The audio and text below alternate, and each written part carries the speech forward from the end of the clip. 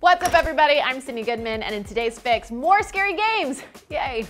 A wild MoviePass scandal and more single-player games on Xbox. Roll that thing.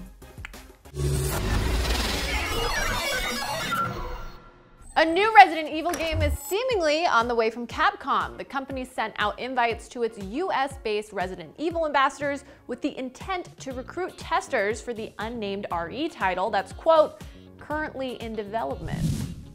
Testing will go down on September 20th and 21st in LA and the 23rd and 24th in NYC. Besides being a Resident Evil ambassador, the only requirement is that each player has to have, quote, played a Resident Evil title in the past.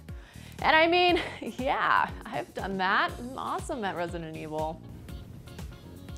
No details yet on what this new game actually is, but I'm really hoping you guys find someone else to play it. Please do not make me play it. Please, I am seriously begging you, just don't do it. And speaking of being taken advantage of, a new report claims MoviePass changed up user passwords so they couldn't log in and see a bunch of movies. For the uninformed, MoviePass was the precursor to the AMC A-list we all know and love today, for a low monthly fee to watch whatever movie you wanted. And then MoviePass started failing, and it became harder and harder to watch a movie the way the service intended.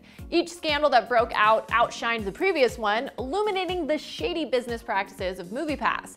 But the latest one is a doozy. According to Slash Film, who cited Business Insider, the MoviePass CEO, Mitch Lowe, ordered employees to change the password of frequent MoviePass customers so they couldn't use the service, an attempt to plug up one of many holes that are causing the company to sink.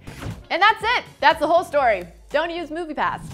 And in news that shouldn't surprise anyone, more single-player games are coming to the Xbox, at least according to head of Xbox, Phil Spencer.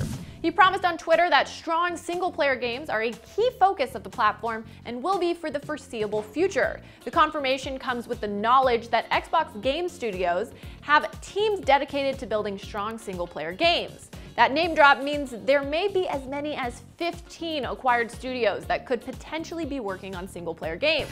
But what are the odds all 15 are? Probably pretty low, but hey, you never know. And that's your Daily Fix for August 9th. I'm Sydney Goodman, and I hope your day is as awesome as you are.